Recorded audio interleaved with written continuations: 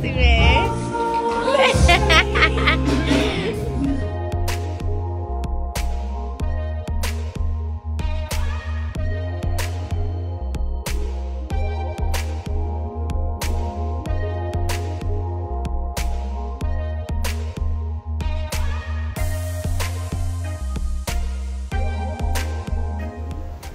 Look at my beautiful Jamaica owners walking in the walkway.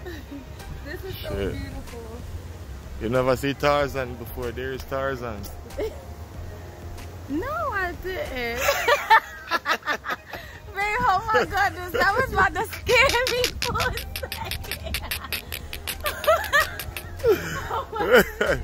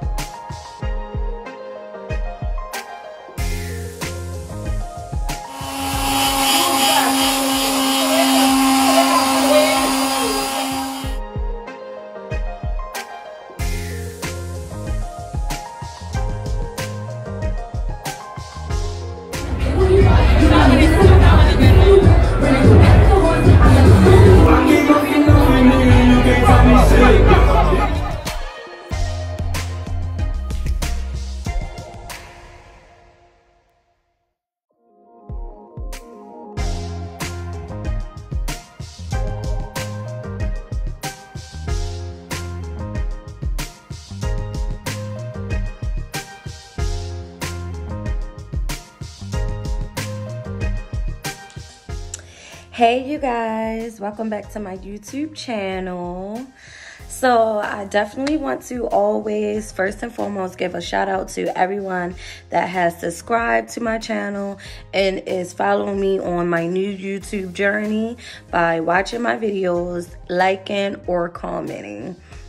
Of course, you know, my biggest thing is that I have so many friends on social media, but when you put out the idea of doing something for yourself or anything like that, people just does not support. But if it was something that involved money, prizes, me shaking my body, yeah, you know how many likes and followers I would get then. But with that being said, I just want to you know, send a big thanks to everyone that has been supporting me.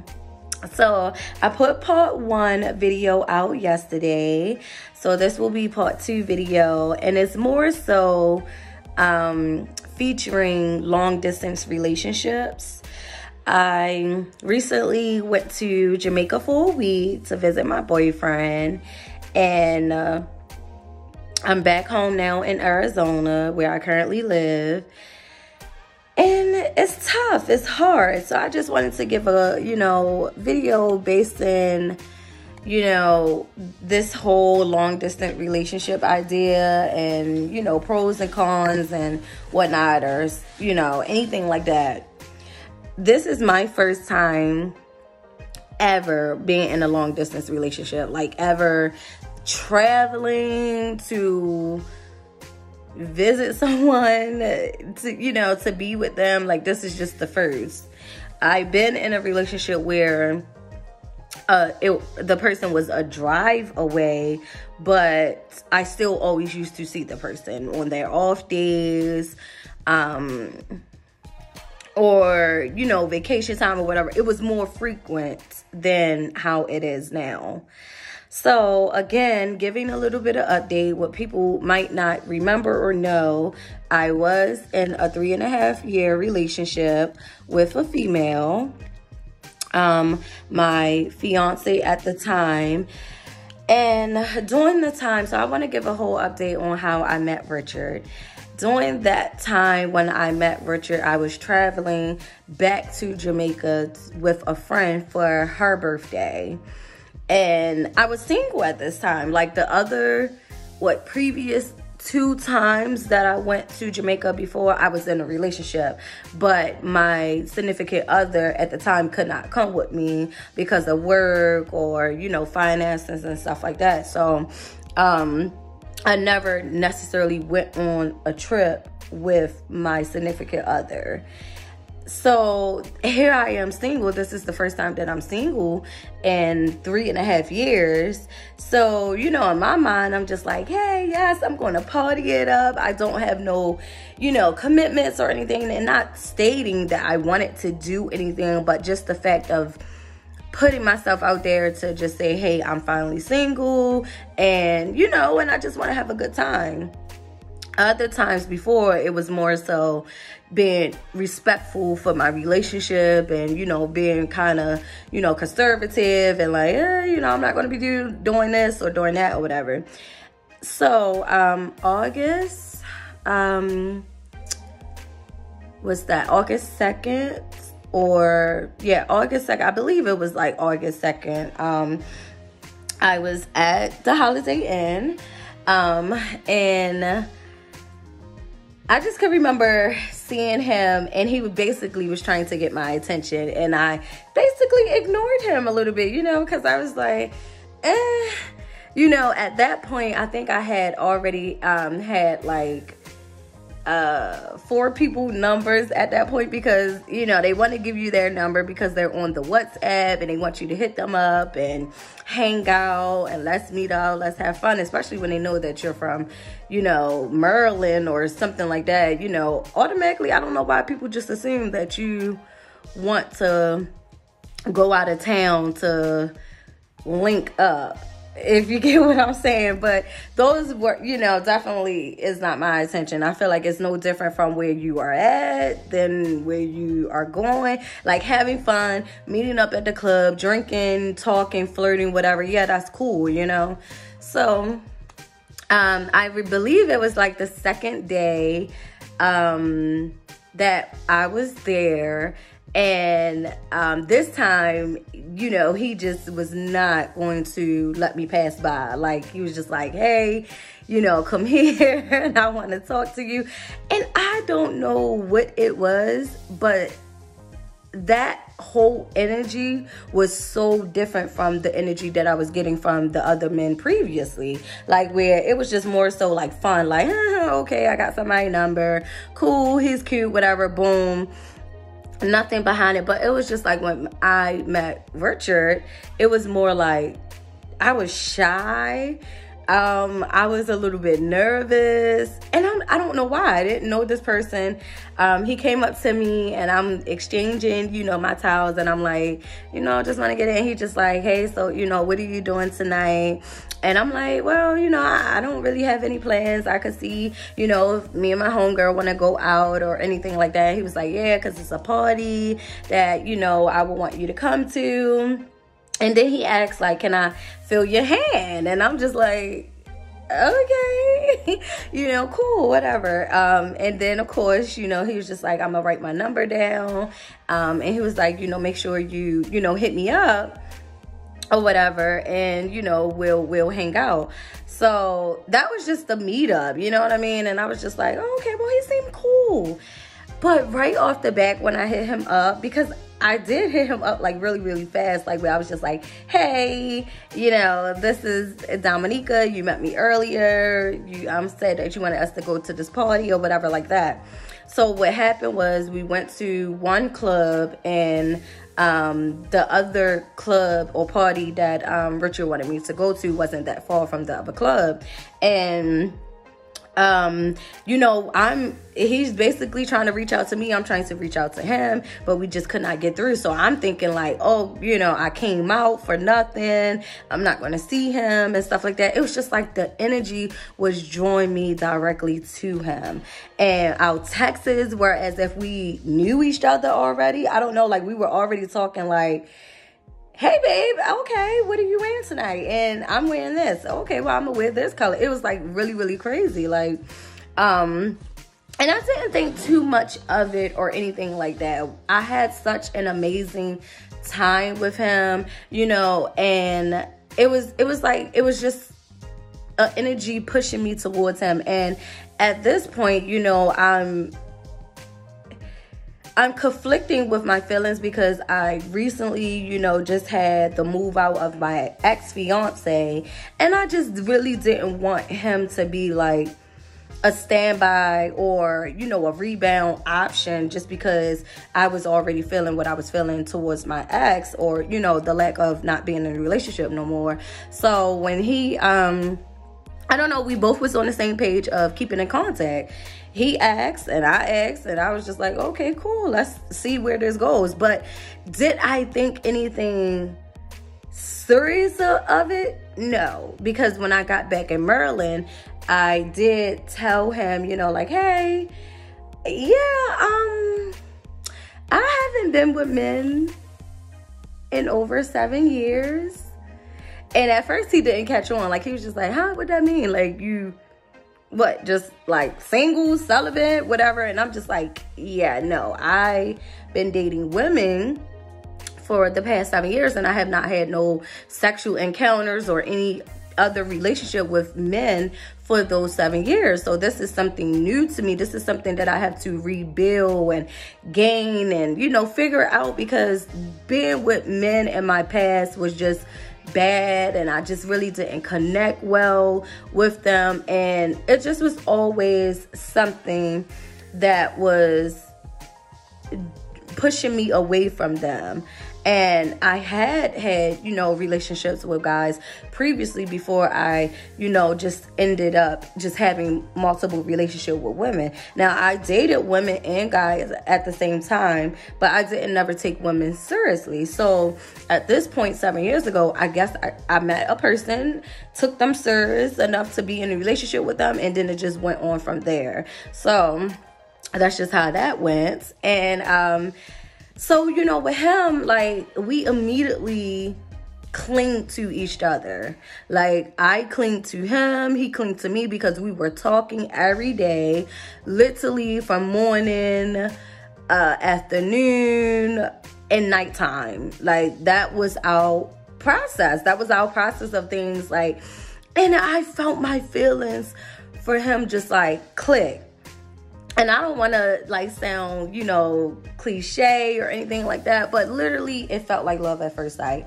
I never felt that way towards a guy and just meeting someone and just clicking with them and just feeling like, oh, I don't want to not talk to them. You get what I'm saying?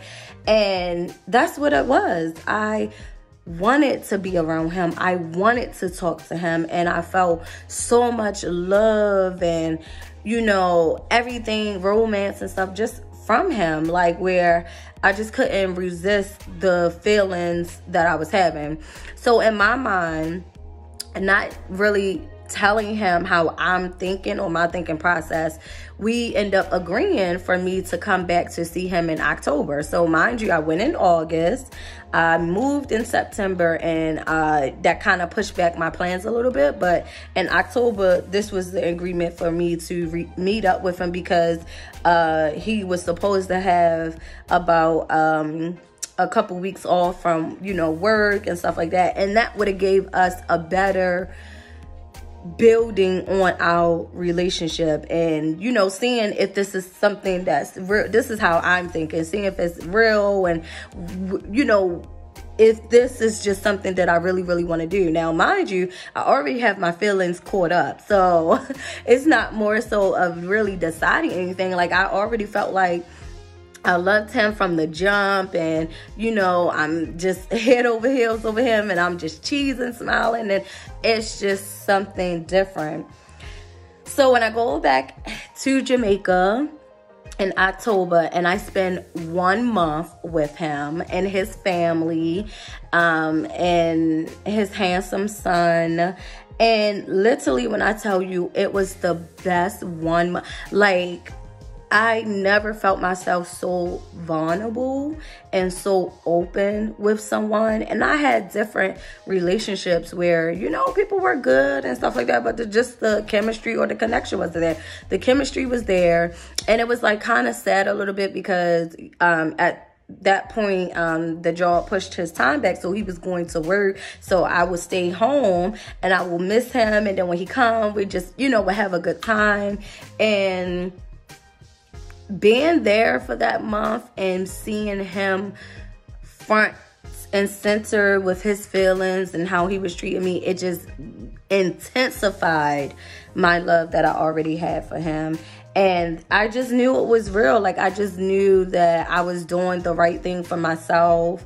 And, you know, some people might say, oh, well, you fell too fast, you're moving too fast. But listen, at the end of the day, I can't deny my feelings, and I can't deny what I was feeling in my heart.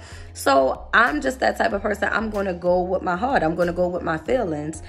You know, sometimes we rush into situations and it can be bad, or sometimes, you know, you go with your heart and then it could just end up being something really, really good for you because of that person as well that's putting the energy out there to basically get to know you and show you everything that they are as a person, and not being, you know, a user or a cheater or anything like that. And I just felt for him. I felt for him, and I just was like, you know, I even prayed on it because I'm like, am I moving too fast? Is it something that I need to take time with? But the more I prayed, the more I wanted to be next to him and be near him. So fast forwarding a little bit, or rewinding back a little bit, like, the long distance relationship can work if it's workable for those two people. If that person really willing to put up the effort and time for his video chats, calls, and stuff like that. Because had he not been the type of person that video chat me every day, where I can see his everyday life and thing, because we don't do audio calls, we only video chat. Like, I need to see your face and he needs to see my face. Had he not been that type of person, maybe I would not have fell for him as I did, or even really put that much energy into the relationship with him, because I wouldn't really feel like I knew him. I wouldn't really feel like, you know, I knew him. And it's just all about having trust. If you really trust that person, I've always been the type of person of, I'm not going to put any existent problems out there if there are none or no evidence of. Meaning, if he haven't shown me that he's a liar or he's a cheater or anything like that, I'm not going to put that into existence, because I feel like that's just going to cause unnecessary problems in a relationship. And then you got this big old thing where you not having a good relationship and trust and arguing. I don't want no relationship like that. So building trust is a big thing in any relationship. It doesn't even matter if it's long distance. Long distance just intensified that feeling, or, you know, that emotion, because you don't know what the other person is doing. Is they really at work? Or, you know, you're home alone? Is somebody really there with you or anything like that? You really have to, you know, build that within yourself and that relationship to trust that person, because it helps. If you don't have that, you don't have no relationship at all. Communication is the next thing. If I cannot communicate with you, I cannot be in a relationship with you. Simple as that. I am 31 and I am not about to continue no relationship from the age 31 and older with lack of communication. It's 2020, and if you just don't got it, you're never going to get it, and I don't want to be a part of it. And that's how I really, you know, live by my life and stand by. He's very good with his communication. If we have any different disagreement or anything like that, you know, we talk about it, we say our piece, and then we just keep it moving, because no relationship is perfect. You have moments of, you know, feeling, you know, ways about things. Like for me, my feelings is just being lonely. Like, I'm here in Arizona, I'm completely by myself. I have no family, not even no friends that I could really trust, you know, or anything. Well, lack of, I don't really have no friends here or anything like that. And, I'm by myself, you know, so me being by myself and just home, and you know, I just want him there. I want to feel him. I want to smell him. I want to see him and smile and be there and stuff. Like, I literally developed like a clinginess that I just never really knew that I had inside of me, because I never allowed that type of emotion or reaction to really come out with previous relationships. I always felt resistance. I always felt like, you know, I'm not going to give all, you know, or have my guard up. And with him, I'm completely different. I have my guard completely down. I have enough down where I'm vulnerable, but I do have a guard up too where I can protect myself as well. I'm very opinionated. I stand up for myself, so I don't have my guard down where I just will fall for anything, but I have my guard down enough to allow him to come into my life and just love me unconditionally, and me loving him unconditionally. So then you have, you know, urges. Like, that is the biggest thing, you know, when you long distance and you can't touch and feel the person, especially if it is good, you know, which that is A plus anyway. But you know, I never really been the type of person to like really want or that base around my relationship, but having someone there when you know that they can help relieve stress and tension and stuff like that is always a good thing. Nothing bad is about that. I would rather have that than be stressed and then I'm just like trying to figure out things, or, you know, maybe I can call this person. No, I want him here. So if I have a hard day at work and people was getting on my nerves and I'd vent to him and stress, and then next thing you know, he massaging my body, and then, yeah, that's awesome to me to have. So, but that's just another thing. And it's just more so of not being able to, you know, because I don't know if anything would ever happen to him. And, you know, if I don't reach him, because how it is in Jamaica, you know, if they necessarily don't have a cell phone plan, they can either get credits on their phone, or they basically can use Wi-Fi to use the WhatsApp, which is a free app that everyone uses when it's just like out of the state and stuff like that.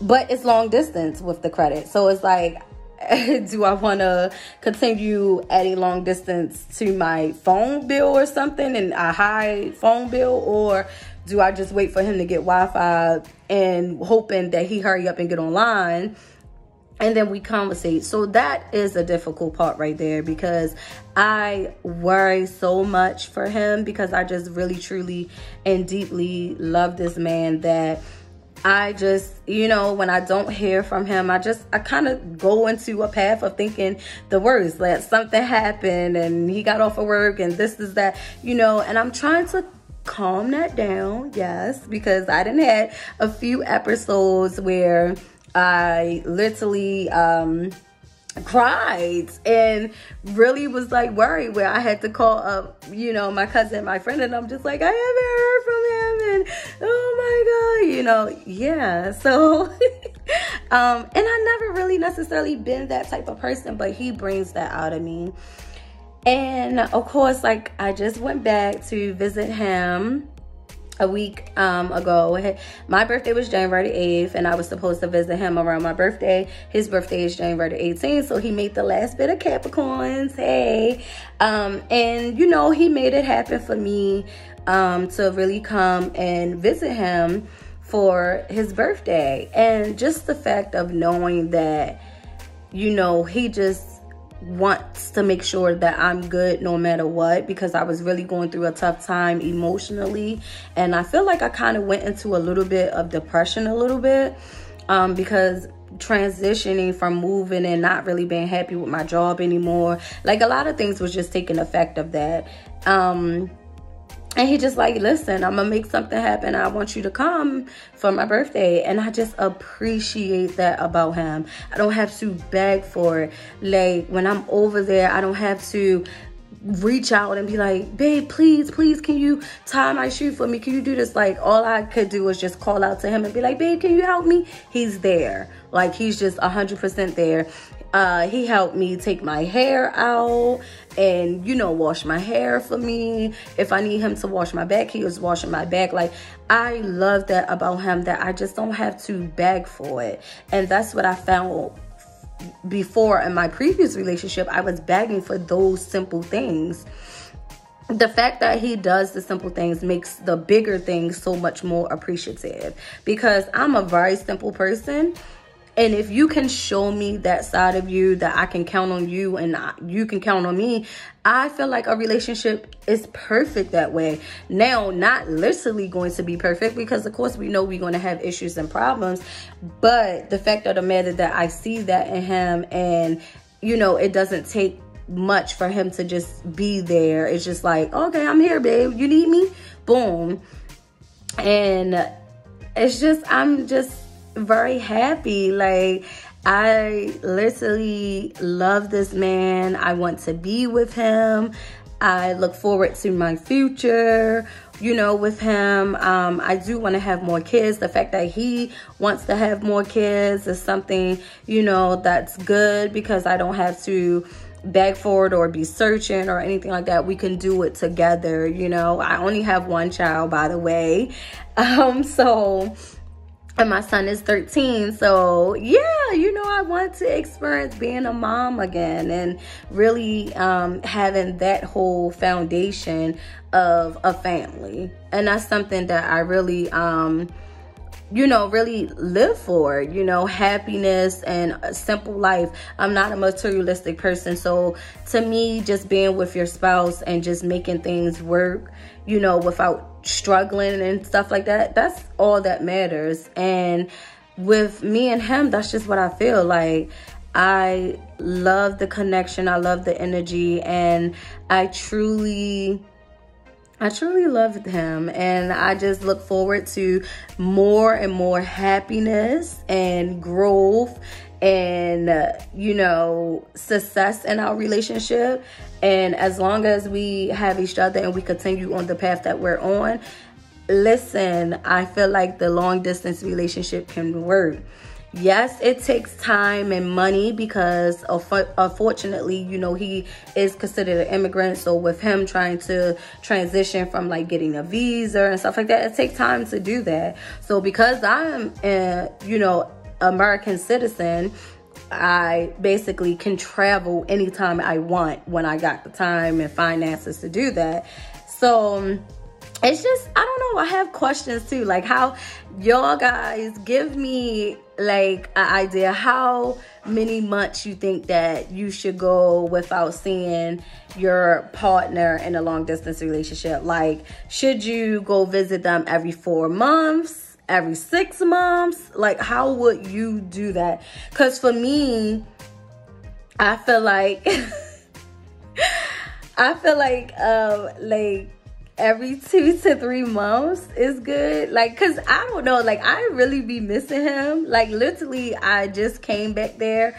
But if we were to make it happen and the next couple weeks for me to go see him, I will be right on a plane, like ASAP. Like, okay, I'm coming back to see my man.